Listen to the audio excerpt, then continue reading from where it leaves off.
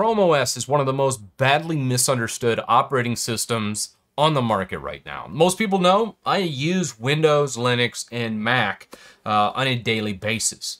Now, ChromeOS I have not been using on a daily basis, and frankly, before I grabbed this guy right here, this little ThinkPad Chromebook, I never used ChromeOS in my life. What I thought was it was just for, you know, folks that only wanted a web browser or only wanted to maybe edit a couple documents, or for school kids because they're so cheap. They're like $200 a laptop.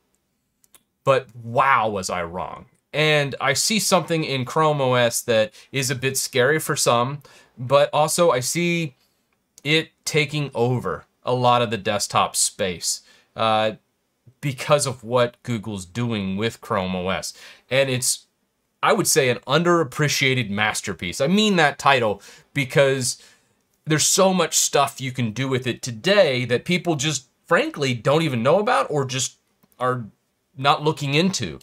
But I see what Google's doing in the background, so let me enlighten you because it's pretty damn impressive. So first up on the desktop of ChromeOS, it's pretty much Android in a computer, or at least that's how most people think of it. You go to the Play Store, you download whatever it is. All the settings are pretty much contained in Google Chrome.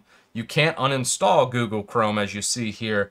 And if you add any other browsers like Brave browser, the stock Brave browser is actually just the phone version, which who's going to use a phone version browser on their computer? It's just a terrible experience. So don't install Brave through the Play Store. But this version of Brave is a bit different. But before we get into some of the tweaks I've done, the actual layout and how this feels is something that is very cohesive, very fast. Everything just works together. It's an extremely polished experience for what everyone has said it's used for, which is schoolwork, browsing the web, and just basic operation.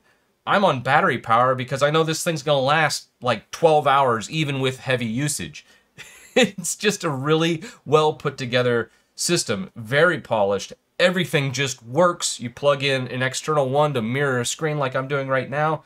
It just works. There's no other issue with it. But a lot of people stay where that is, and they just don't really go much past it. They might install, go to the settings here and do like the dev kit, which if you come down to About ChromeOS, you can change your actual branch that you're on. I'm on the dev branch, but I've gone on the beta and other things, and it's fine. But come into here, you can change the channel you're on. Personally, it doesn't really matter to many. I would say go at least beta channel because there's so many cool things coming out on Chrome, but I obviously want to see the bleeding edge, so I'm on dev. Other things, this setting menu's not the greatest. Honestly, it kind of sucks because it's not really laid out in any form or fashion. But let's say I want to install Linux on it, and we can just go Linux and just search for that Linux development environment.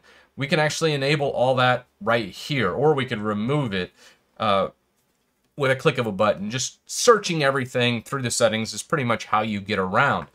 And the Linux portion of it is really where ChromeOS unlocks, and most people just forget about all the extra things it can do. You look down here and you'll notice I have Steam. I have like a code, VS Code here, which is what I use a lot. Right here is a little startup.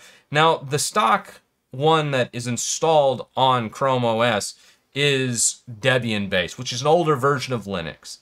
And that's fine and all, but for me, that older version of Debian gets most of the tools I want, but I wanted to do some gaming and other things that ChromeOS is really not meant for.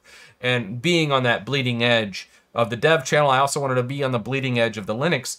And where it shines is its VM and containerized storage, which most people don't talk about when it comes to ChromeOS. And if I do a neo fetch, I'm going to just show you what I've done so far. I've ripped out that Debian, I've installed Arch Linux in this environment, and it uses some really interesting bleeding edge virtualization technology in ChromeOS, and they're developing even more of this technology. A good example of my utilization of it is, well, anything I install on this Arch-based system, like the Brave browser I have installed right here, Well, that Brave browser is the full desktop browser. It's not some crappy Play Store browser. It's installed through my Linux and reflected in the ChromeOS environment. Same goes with the VS Code. That's not just some weird Play Store version of it. This is just the full version as you would do on any desktop. This unlocks a lot of things because Linux itself is so powerful with as many programs you have. You can do a lot of stuff. It is basically supercharging your computer because you can do so many different things. The problem is people get lost in a lot of the options. But tacking this onto ChromeOS, I have seen very little performance loss between a lot of these apps, except when it comes to graphics acceleration, which I'm going to touch on. But before we get into graphics acceleration, there's some things that aren't passed through quite well on this system. In the settings here, you can go ahead and say, hey, I want all these shared folders to be pushed here. You can push certain devices to the Chromebook, such as USB controllers or that type of thing, so you can play Linux games on Chrome OS. Not stock yet, because we still need to touch on that GPU acceleration, but there's a lot of things right here. The one big thing that's missing today, as of the making of this video, is audio. But what I've done, and this is something I'm not going to actually show in a tutorial here because I think it's going to get fixed, I just want to kind of show you what the future looks like, is the audio. Right now I'm using Simple Protocol Player, and I just hit play to this. And what I do with this, and I'm just going to pull up a volume control and kind of show you what the sound would look like. You have to actually pipe your audio through a server to send it to the Chrome OS. But they're actually adding this pass-through capability in very soon. Right now you can see kind of what is happening with that YouTube video right now. But I wanted to just kind of say this is a problem. This is kind of a temporary workaround, and you have to shut down and restart it a little bit to get it working.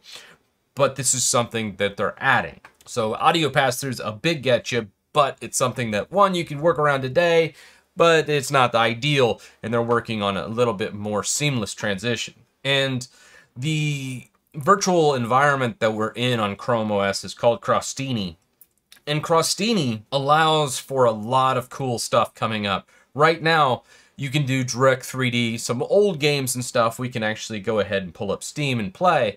But Vulkan support is getting there, and I have a 3700C on here, a Ryzen 3700C, so I should be able to play some older games relatively easy using the Vulkan layer very, very, very soon. This was actually just a couple days ago from Chrome Unboxed. And the big thing about this was using Arch Linux as the virtual machine, which I'll probably do a separate video on how I installed Arch instead of Debian, because it is a pretty involved process, but also adding in the new Venus driver right here. This gives full GPU accelerated Vulkan graphics and all through this virtual environment. So there's no dual booting, anything like that. Anything you install in that Linux box will be right here. So scrolling down, we can go to our Linux apps. You can see all kinds of stuff I've installed. You see Final Fantasy VI here. You see Brave browser. We got some Elder Scrolls, Hollow Knight, and I'll give some feedback to this here in a second. But just different things that you can just go ahead and put on your system and have it, which is very, very powerful, because now instead of just this small polished system with just a Chrome browser and some Google editing tools, you now have all of the Linux library at your fingertips and properly virtualized here. I would say for the masses, probably at the end of this year or even next year at the absolute latest. Now, I haven't been able to replicate the Venus driver just yet in my Arch install, but on here, Borealis is another thing that's coming out, which is going to be big. The Steam Deck coming out later this year, I think is going to use a lot of this technology as well. We'll see how much of it is, but it's good to see Google kind of putting their hat in the ring with the Steam Deck. I think what we're going to see with a lot of new Chromebooks is Steam Deck competitors, really. Because take these real polished environments and then add in not only the ability to play some AAA title games in a Chrome OS, but also getting into the point where we can do even more amazing things with all the application suite of Linux in a more polished setting. And I'm just gonna go ahead and show some of like an older game like Final Fantasy VI, more of a newer emulated port, but just as an example of what this looks like. And we'll just go ahead and load it up.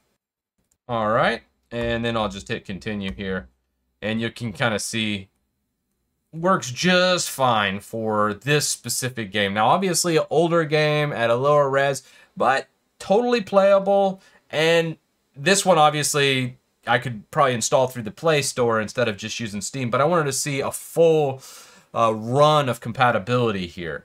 And just to give you a couple more, like maybe another fight here, just so you can kind of see, I got sprint shoes on, so this is going a little bit faster than what your normal one is. But now you get to see exactly what this looks like. Very, very playable. I'm going to go ahead and just quit out. And then you kind of get a feel for the possibilities of this. Now, this is using older emulation, not that new Venus hardware. If I pull up Skyrim as of today without this newer technology in, it does play like a turd. You're not going to be able to play it at all, really. I'm just going to do a couple updates here. I was on a Mesa Git driver, and I'm going to go ahead and remove it. And I'm going to go ahead, try to install Mesa this time. Yes. And yes. We'll reinstall Steam. Now, you do notice this does, it's very, very snappy. There's no shenanigans I'm doing here in the background to get this to go. And I'm going to go Vulkan Radeon so I can do the Rad V version of this, which will be really nice. AMD VLK is the open source version from AMD, but a Vulkan Radeon I think is going to be a little bit better for us. And then what I do to, you can actually just right click and say shut down Linux, and it'll actually shut down that instance. And then the startup process is much like this. It's just like a virtual machine. It's just a little bit different. One thing I didn't touch on, if you hold Control-Alt-T, which I'll pull up the browser here and just do Control-Alt-T, it does Crosh, which is almost like a shell interface for developers on ChromeOS. Now, everything here is still stock. I haven't enabled developer mode yet because I know as soon as I do that, I'm going to install Linux on it. I'll probably wipe out ChromeOS altogether. That's why I don't want to go to that far just yet, because I really wanted to unlock and do everything I possibly can on ChromeOS, because I do enjoy how integrated and seamless thing is. I can't say that enough of how polished and seamless this thing is, and I paid money for this. It's not like some sponsored review. Most emails and stuff I get over ChromeOS is just crap hardware. That's why I specifically went out and bought this piece of hardware, because it was the only one that wasn't just like a Celeron or an Atom chip that's just trash. But I did want to mention this shell. Okay, so I actually tried to get Skyrim working. Last night it did load, but it was super laggy and not very good at all. I did install a native game to show you that. Instead of the emulated older Final Fantasy VI, I wanted to show like a Baldur's Gate 2 situation in here with this loaded up. And I'm just going to load this, and we'll see what we get. Again, very old. I'm just going to do a pre-gen here. And we'll venture forth with normal difficulty. Let's see if we notice any artifacting or anything like that. But again, pretty smooth on an old game. This is a remake. And I don't have sound right now. Let's see what we get. I almost forgot how to play this game. It's so old. Oh my gosh, look. Oh, there we go. There's some battle. And I forgot to get weapons and stuff. That's one thing I forgot to do. Oh well. I think we can beat this one I think we can beat this one monster up. I think actually I need to cast a spell. Let's see what that looks like. Oh, there we go. Nice. It's an old game, to be expected, something low end to play on a Chromebook, but it does show it can play games through that emulation fairly easily when it's an older game, obviously remastered. Skyrim, like I said, I loaded that up, and that's an old game, but obviously pretty graphically demanding, and still not 100%. I'll do another video kind of diving into this even more, because as I get those Venus drivers installed, it's really going to make a world of difference, and I can't wait to see that, as I really am loving the actual VM and containerized systems in ChromeOS. And it's something that where you can do all the things you normally would do on a Linux box in a ChromeOS box. And that's nice for a lot of these low-end laptops, or even just regular laptops like this, where it can just last for a long time, and it's great for on-the-go, normal production stuff. But even if you want to game a little bit on some older games and emulated games, you totally can. So I love that. But with that said, let me know your thoughts down in the comments section, and I'll see you in the next one.